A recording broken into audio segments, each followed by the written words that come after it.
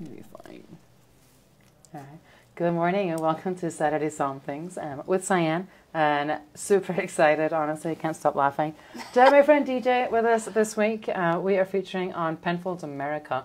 So most people are familiar with Penfolds, Penfolds Grange, been a pretty iconic wine from Australia.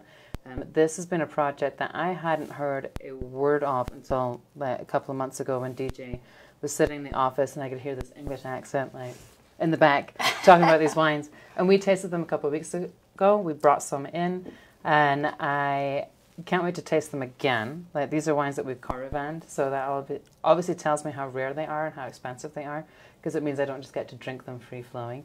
DJ is an account specialist with Treasury and working with Breakthrough locally, and is our specialist in a lot of these like really beautiful wines. As we mentioned, she's from England, I'm from Scotland. We're talking about how people, when we get excited, I do the same thing. I talk really fast and nobody understands a word that I say.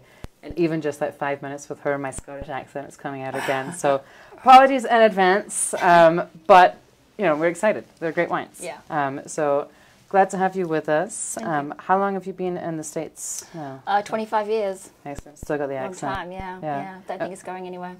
Where are you from in England? I was born in East London, raised in North London. Yeah. Yeah. So I have an opportunity to practice my terrible English accent. All right, governor. I am what they call an official Cockney. I was born in the heart of the East End where the Bow Bells. If you're born within the sound of the Bow Bells, the church, you are officially a Cockney. I love it. Yeah. Very good. So East Enders. Yeah, exactly. Yeah. All right. Yeah. Right. Well, tell us about.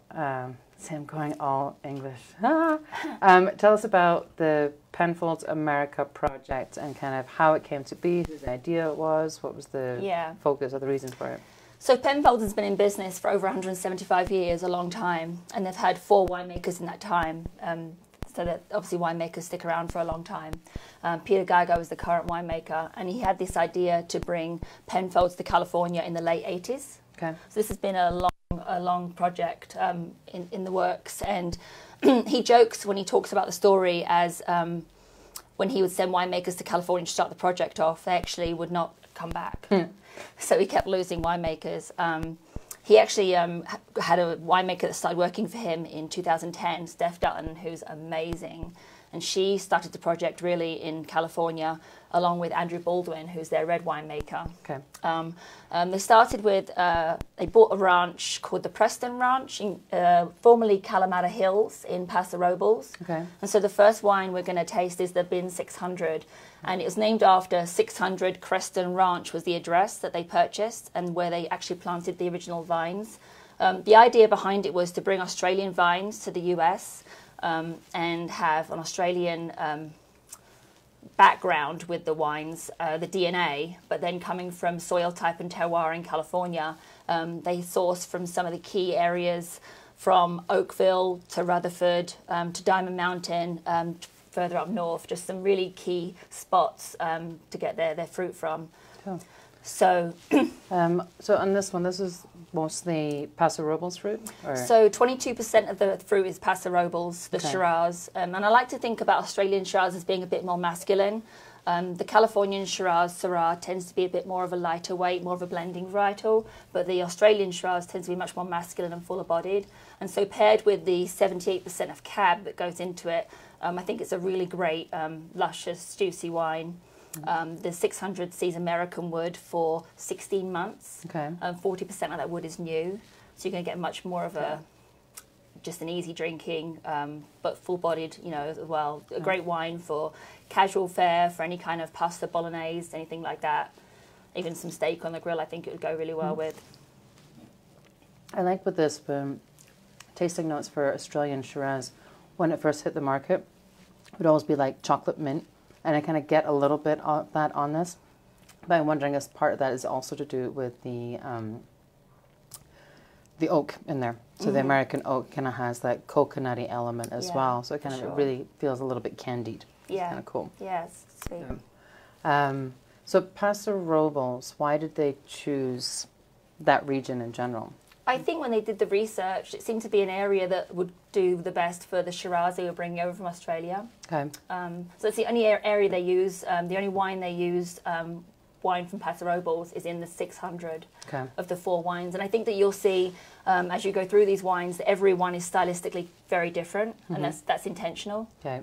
But the winery's in Paso Robles. The winery is more in Napa. Okay. Cool. Yeah, but they bought the ranch in Paso Robles where they sourced the fruit from. Cool. Yeah. I think that Paso Robles is a pretty exciting region right now in California. Napa and Sonoma, for the most part, is pretty saturated in terms of what is available to purchase and what you can buy. So a lot of really talented winemakers who are passionate about making wine can't afford to buy their own winery and do that. So they're finding which regions, which soils, which grapes are actually doing really well in Paso Robles. So yeah, for sure. it's worth checking out. But I think it's nice to see something recognizable like this label in there. But it's weird, like seeing it in the California aisle. I'm like, somebody put this bottle on the wrong shelf. Yeah. And then you're like, oh, no, remind yourself. Actually, I've been selling Penfolds for a couple of decades between my life here and then my life in Ohio when I worked and lived there.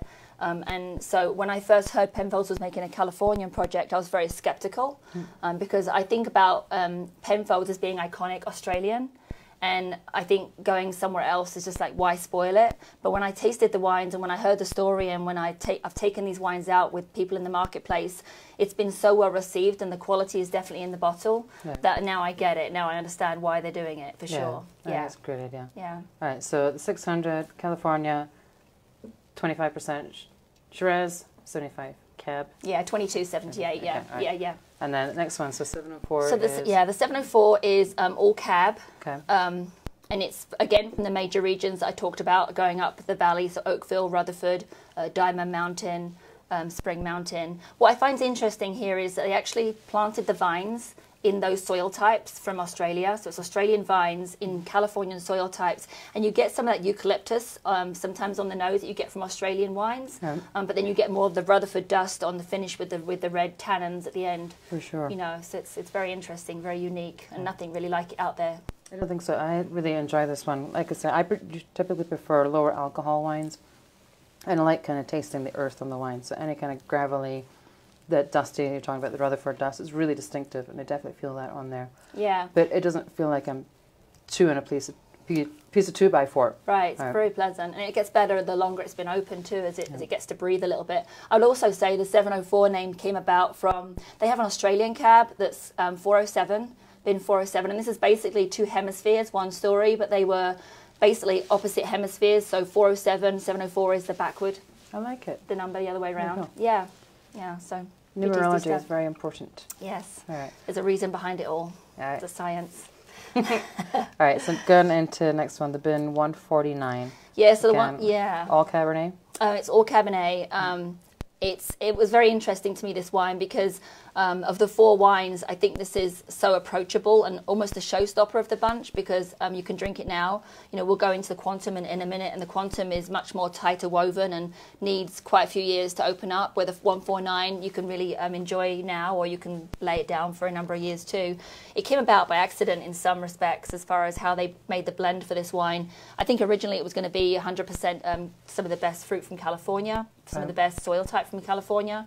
And as they were in the labs working out the blends, Steph Dunn, Peter Gago, Andrew Baldwin, all the winemakers together, they couldn't quite get the wine to express what they were looking for when they were making it. And they just for kicks and giggles, they decided to throw in some Australian fruit. So 149 signifies the 14.9% that's in there from Australia. And so it's Australian fruit mixed with Californian fruit, hence Wines of the World on the label. Okay. Super interesting, super cool story. Just I think you get much more of that. The A1 fruit that they put in from Australia is like McGill Estate. Some of their best fruit that they get in California goes into it. So it's a showstopper for sure. It's definitely one of my favourites. I love it. I totally get all the tannin on this, and it's big. Yeah. I remember like this is something that I want to drink like in a cellar. For sure. And just like it speaks to a stronger personality. It's a little bit more assertive than the others. Yeah. I'm kind of into it. And this is all French wood as well. Wow. Yeah, 20% new. Yep. I like it. Yeah. Right. I don't want to scare Sheila, but she's in her office. We have a $700 bottle of wine here. I have a wine key. Do you think we should open it? Because the door's locked, right? So we're getting thumbs up from the video crew, and let's see if Sheila is fast enough to like jump off and open it. I just can't do that.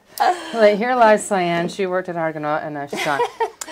So yeah, Quantum. So $700 bottle of wine. We have one of these in the fine wine lockup. Yeah. You had mentioned there might be more around? There is actually, yeah, we had an allocation initially when we first launched the wines into the marketplace into February, and we have a couple of extra bottles if there was a need for more. Okay. Just to put things in perspective, you know, the Quantum is along the lines of Grange as far as quality of fruit.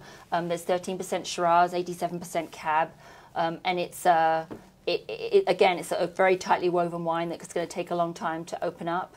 But it's an amazing bottle of wine, and yeah, there's a couple more bottles available if you would have interest. Is this the very first release, It first is, vintage? yeah. So if you're a collector, like you should probably have this. And just also for you know, just for comparisons, the Grange, the first year of Grange was 1951, and the bottle of 1951 sold in the auction block about 2 months ago for 81,000. So this is definitely a collector's item that can be laid down for a long, long time, and possibly make some money on it later, or possibly enjoy it with your family when when the time is right. But it's definitely a special bottling. Have you tasted it? I have not tasted it, but everything I've heard is that it's just not ready to taste. I mean, it's like it's so tightly woven, and I think that's why the 149 has more availability and true expression of what you can enjoy right now, whereas the Quantum is just like it's at the 20-30 year play. A trophy. For sure. Yeah, exactly. Yeah. Well, I'm excited if I ever get the chance to drink it. So I have friends out there. Remember me? If I ever get a sample, I'll be calling you. Yeah, better. I expect it completely. All right. Well, I hope you managed to understand everything that we said today with our excited, happy accents. Thank you for watching. As always, we will have these wines available in the store. Special pricing for the rest of the week or so. There probably won't be a discount on this. So Australia and New Zealand's on sale right now, but I don't think it applies to this bottle. And then if you enjoyed the video, enjoyed the content, we had a lot of fun last week with Susanna. Next week we're going to do some $100 rosé. It exists. It's pretty good. And follow us on Instagram, on Facebook, and YouTube, and then you'll get updates when all the videos are going live. And we'll have these wines available on the shelf, but then also a little display rack up by the registers too. DJ, thank you so much. Thanks for having me. I don't want to go to work. Let's go to lunch. Let's do it. Okay, cheers. Cheers. Thank you so much.